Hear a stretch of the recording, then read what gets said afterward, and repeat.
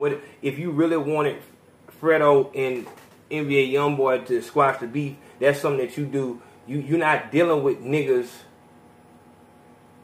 who you can just spring some shit on to where the public can get involved. You understand what's going on in Baton Rouge because it's the South.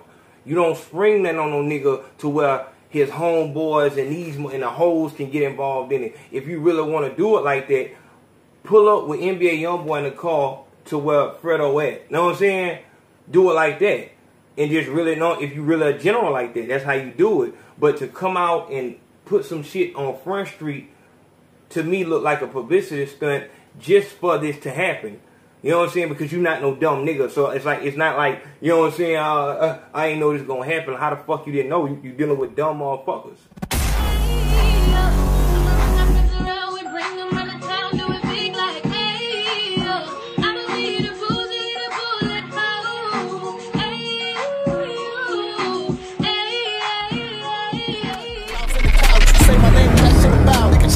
I'm too litty. Hoes ain't knowing what to do with me. Try to tell them niggas they ain't listen while I'm chasing chicken like I'm Peter Griffin. When I'm pulling up, I'm in a new edition. My body brown and she ain't doing Whitney. Spitting poison like a Michael Bivens. We got a lot to talk about, so let's get straight down to it. This is the Big Facts Podcast. I am Ayo Consaco, fearless leader of Ayo Nation. And this is... If you do not have your Are You Serious t-shirt, make sure you go to paypal.me/RUSerious10, which you will see in the commercial down the line.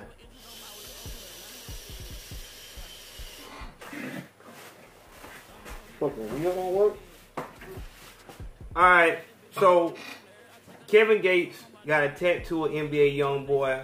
NBA Youngboy killed his homeboy G Money because his homeboy G Money played him like a bitch and was making diss songs about him. And in Baton Rouge, if a nigga make a diss song about you, gotta step.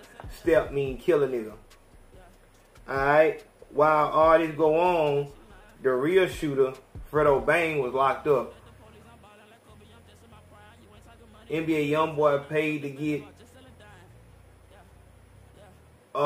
G Money killed. G Money and Fredo Bang is homeboys and shit like that. I'm guessing that Fredo Bang was the only fucking shooter because ain't nobody else, know what I'm saying, nothing.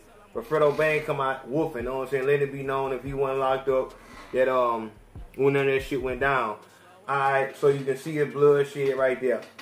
NBA Youngboy killed Fredo Bang homeboy. Now Fredo Bang out of jail, he moving and shit like that. Kevin Gates got cool with NBA Youngboy. They got so cool to where Kevin Gates felt like he should get the nigga face tattooed on him.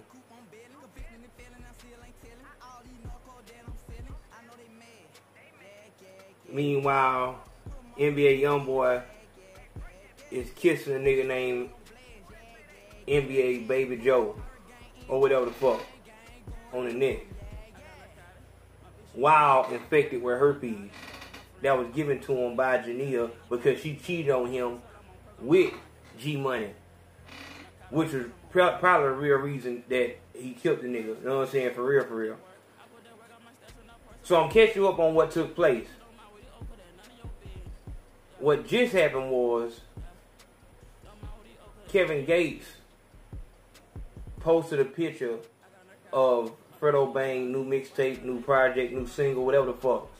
And now everybody go crazy because everybody that fuck with NBA Youngboy, you know what I'm saying, been rocking with Kevin Gates too. Because, you know what I'm saying, Kevin Gates made a career move to align himself with NBA Youngboy. Maybe just strictly for them young fans that he got. Maybe Kevin Gates management, PR representative, like told him like you need a younger demographic, and what better way to do it than fuck with, you know what I'm saying, nigga from your city is perfect. So, whatever, that takes place. He posts a picture of Fredo Bang mixtape, whatever like that. When the internet go crazy on him, Kevin Gates say, I'm trying to bring the city together. Atlanta work together while we can't work together. I'm trying to squash the beef.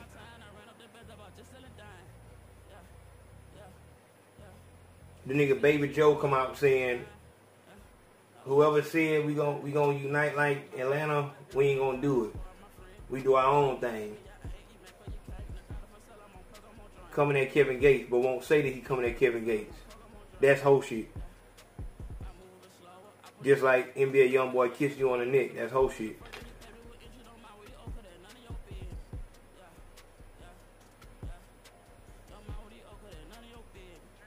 And this is where we at.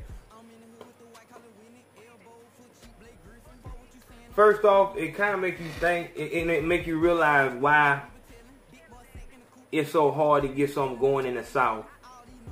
You know, they say up north, you know what I'm saying, they got their own, you know what I'm saying, whatever, they got their own issues and shit like that. But I don't know nothing about this shit. I know about the South, man.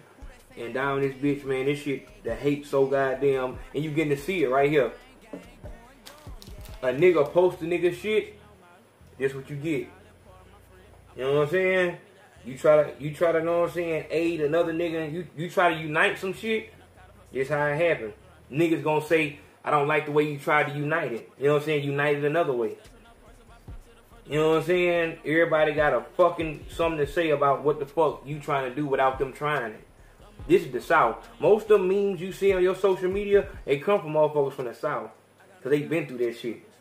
Seen that shit real, like, you know what I'm saying, up close and personal.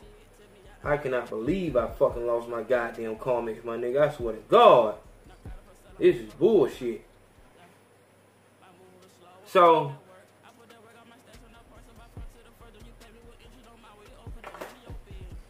with that being the issue,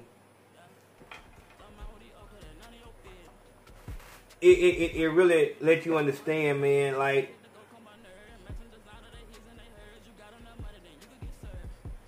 if you had to pinpoint where the devil lived at, you would have to say down south. You know what I'm saying? Where else could you go and see this much opposition when a nigga do something that could help, you know what I'm saying, bridge the gap, you know what I'm saying, and make this another Atlanta. I mean, it's motherfuckers always saying Baton Rouge is the nigga, it's all this talent down this motherfucker, but you got only so many ways to get up. You know what I'm saying? If you made Baton Rouge the plug instead of people in Baton Rouge being the plug, my mixtapes they do like interviews and shit like that. They come to your city, like come to where you at and do your like a little interview and shit like that. I think they'd have been down that bitch like 8 times, I think, just in different nigga shit, whatever like that. You know what I'm saying? Just in different folks shit. And it like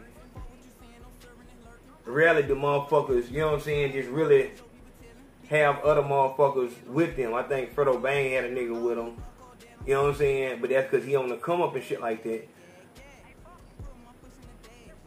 Niggas will not think about anybody, and that's what gets you signed. Labels want to make sure that you do not have a hive mind, meaning you do not think for anyone else but yourself.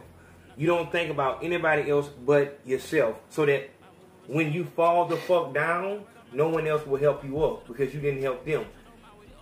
They isolate you. They want you to be isolated. They know if I give this money to this selfish motherfucker that don't got the sense enough to know I need to put crutches around me.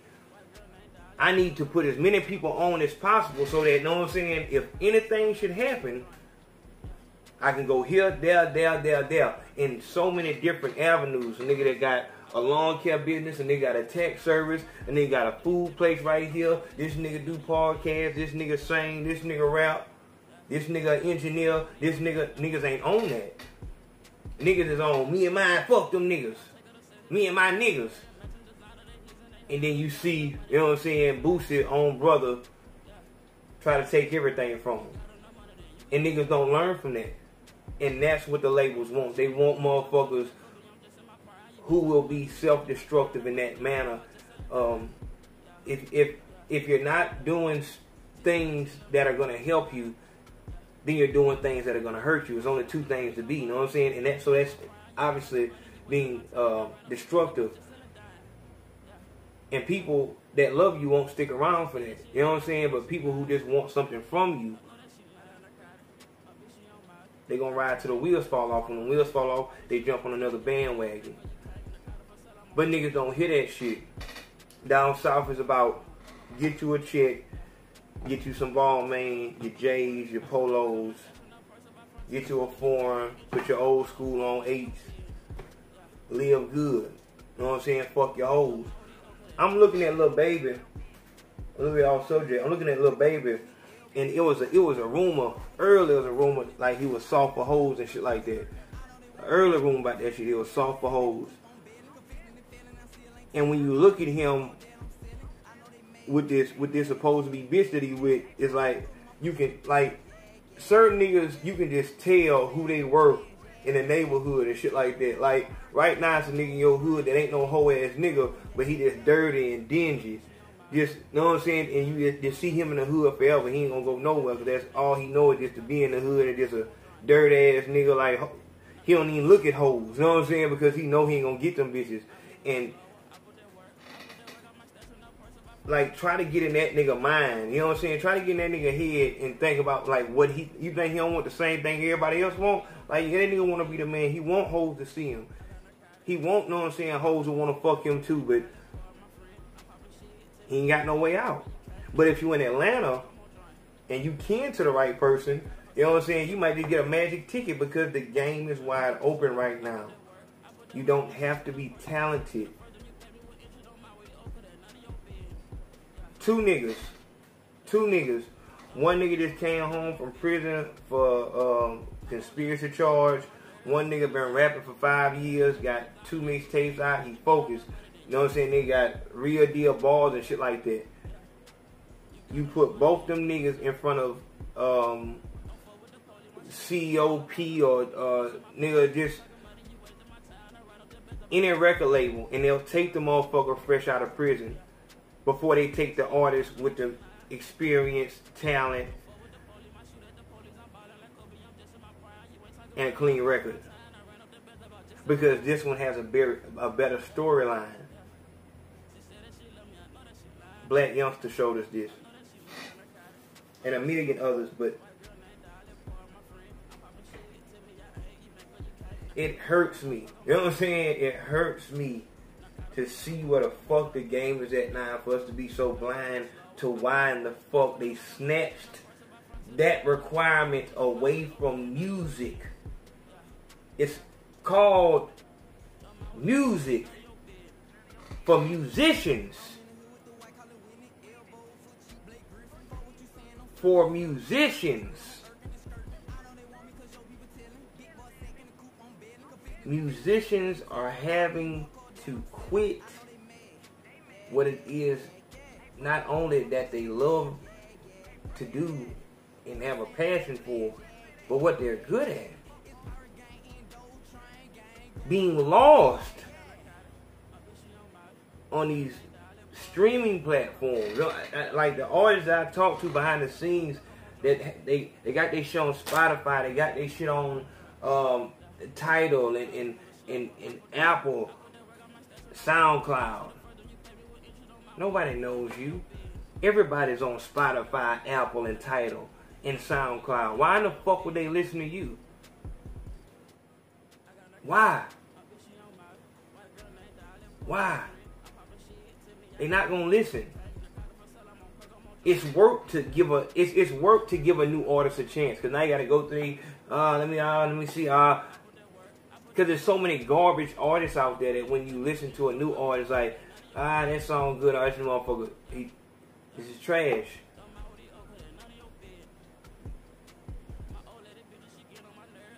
So either the real musicians give up or they sell out.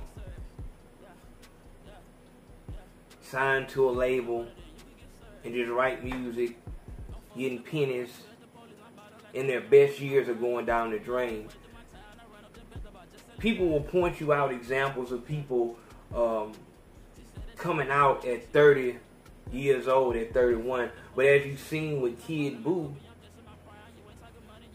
an artist who probably is a better rapper than he puts on, but recognize that the game ain't on that type of time. and couldn't wait for this bullshit storm of fuck niggas to pass. So he became the storm. Dyed his hair.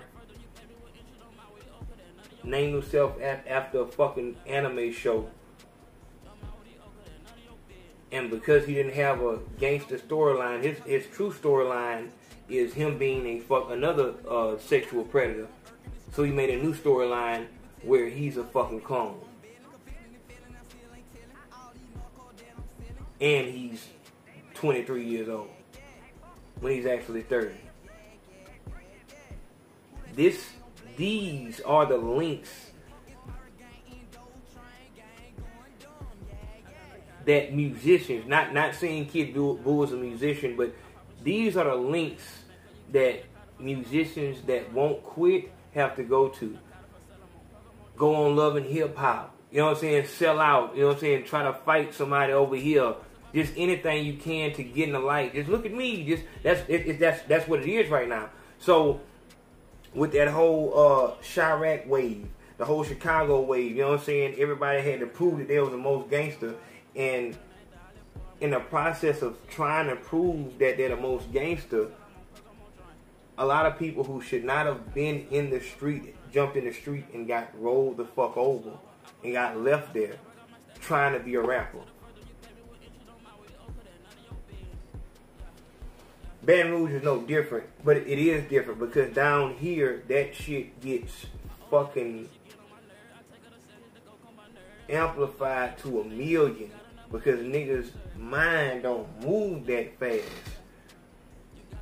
You make a song, Boosie has set the motherfucking standard. A nigga make a song about you, if you make a song about him, you're pussy. If a nigga make a song about you, you kill that nigga.